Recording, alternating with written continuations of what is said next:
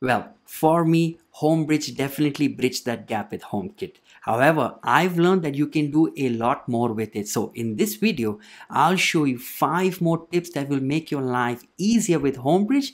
Plus, as a bonus, I will also show you on how to test drive the beta versions of Homebridge.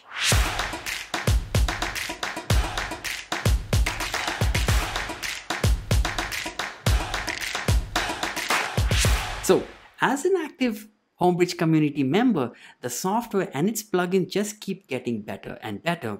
Their Reddit page boasts of 50,000 plus members, and their Discord channel is buzzing with chatter and also solutions coming from the developers. So if you're not part of these communities, I highly recommend that you join them today. Anyways, if you're into smart home DIY and obviously love the Apple HomeKit ecosystem, then I have done tons of tutorial videos that you can use right now. So pretty please do take a look, and don't feel shy to like, share and subscribe to always follow along. So these tips that we are going to see will allow you to get more out of Homebridge.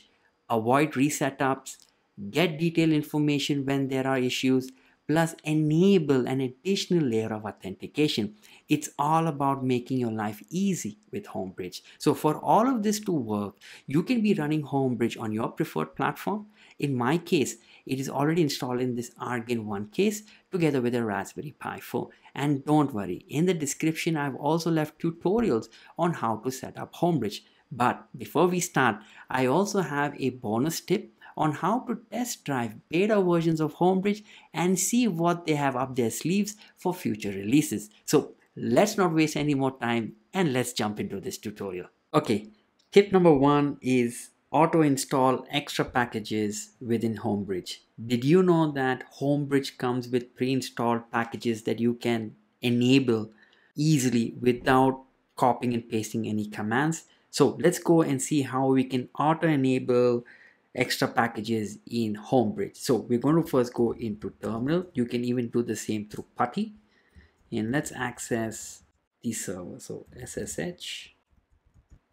Now to enable the extra packages, we need to go and run this command called manage Homebridge, and you can see over here called extra packages. So when you click in it, these are the additional 6 packages that you can install automatically just by selecting any one of them. So you can install AdGuard, Pi-hole, Node-RED, Unify Controller, the Decons package, and even the real VNC server. So right from the moment you flash an SD card or an SSD card with Homebridge, you're automatically having these extra packages not installed, but they can be installed by accessing the command that we just executed. So these are the extra packages you can install, and these are the ports that they are enabled on when they are installed. So tip number 2 is resetting and pairing of accessories plus resetting of bridges and also force restarting. So this is a good tip if you want to restart a specific device or an accessory. So to do that, we can go to admin and login, and you want to go to Homebridge settings, and we can go all the way down to resetting. So over here we can unpair bridges, cameras, TVs, external accessories. If you click on it, now you want to make sure those bridges or external accessories that are no longer active, you can delete them without any impact to HomeKit. So in my case, this WLED project is no longer active on my network, so you can go ahead and delete it. So for Homebridge, this is no longer existing. It does not go and look for it, or neither wants to report any status. So you're kind of helping Homebridge to be more productive in providing status to your devices correctly. So this is one. So you can go ahead and delete it, and then you'll be asked if you want to re-add it again, just in case if the device is available on your network. So you can close that. You can even go ahead and reset in Homebridge accessory. Now when you do this, you are basically generating a new QR code at the status web page, and you'll have to redo your entire Homebridge setup. So this is the worst case scenario, just in case things don't work for you. So if you had to click on that button, it would generate a new QR code for you to add into Homebridge. If you go back to Homebridge settings, you can even do a force restart. So if your typical reboot or restart doesn't work from this command, you can force it from here. Now, tip number 3 is again within the same section, is downloading a specific backup file. So you can download a recent backup file or any other backup file in the past time, and also Homebridge does it automatically. To access these files, you want to go to backup and restore, and you can back up a current one that's active right now at this moment, or you can go and back up a specific file that was done in the past time. So these are all of the files, and with their timestamps as well. So you can go and click any of them. Now, if you have any hiccups and Homebridge wasn't working properly, you can access these files, download it, and do a complete restore. So this allows you not to redo your entire Homebridge setup, but you can go and load a specific restore, and saves you all the time to redo your entire setup. Now, with tip number 4, again in the same place, is enabling the debug mode. Now, this is when in particular when you just install a plugin and it's not working as desired. So if you want to get a true output of what the error is, you have to enable this option so that the next time the service restarts, it provides you a detailed output, and you can use the same when opening up a GitHub issue, if it's for Homebridge issue or for a plugin issue. So let's go ahead and restart the service and click on status. Give it a couple of seconds and you see all of the additional data that will be made available on the screen. Now, once Homebridge service is restarted, all of the text that's not highlighted is part of all of the information of the debug mode. So let me go to the logs, and you see all that's the detailed debug information that you're seeing over here. So if you didn't have that switch enabled, you wouldn't see all of this information.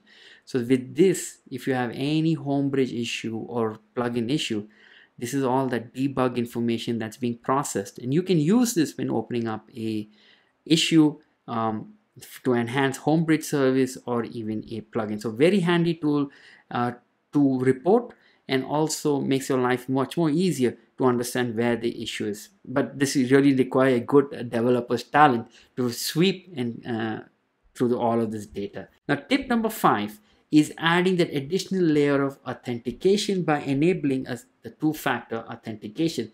Now, if you want to set up two-factor authentication so that it creates an additional layer to not allow anybody to access your Homebridge instance, you can do that by going to user accounts, and within user accounts you click on setup 2FA, and then you are presented to scan the QR code, so you can use your own authenticator app. In my case, I will be using the Google Authenticator app. I'm going to scan the QR code, and you will see the code captured, and it auto generates a code. So once that is done, you can go ahead and restart the Homebridge service, and when that's completed, you want to log in back into the page, type in your username and credentials. Once that's completed, you will be greeted to put in the authenticator two-factor authentication code. So you have to open up your Google Authenticator app or one that you have used and put in that information. So with that, you have two-factor authentication, and also enables you that additional layer of authentication. If you don't want it, you can go back and click on disable two-factor authentication, and it reverts back to its original state of just using your username and password. Now, the bonus tip: if you are courageous and you want to experiment with newer versions of Homebridge when they are in the beta version, you can do that by going to your status webpage, which is your dashboard, and you can click on this link over here, and you're allowed to choose all the releases, past releases, or the ones that are in beta phase. So this allows you to test drive what's going to be coming at next. And if you're not sure what it is, you can go to homebridge.io, go to GitHub, click on releases, and you can click on compare on the beta version, and you will see that these are all of the changes that are coming in the next version that they are working on. So if you would like to try and assist the community to test them, so this is an fantastic opportunity to add it and install it. And if, just in case if it doesn't work, you can roll back to the production version. That's the version 1.4.0, and also this version has already HomeKit secured feature enabled. So it all depends on the plugin developers to use it and enable in the camera plugin or any other ones that are there. And just like that, these are my 5 more tips that will definitely make your life a lot more easier with Homebridge. And as a bonus, you also now know on how to test drive beta versions of it. Anyways, I have a list of Homebridge tutorials that you can use, so feel free to check them out. Don't feel shy to like, share and subscribe. And until the next time, my friends, have a nice day, stay safe and cheers.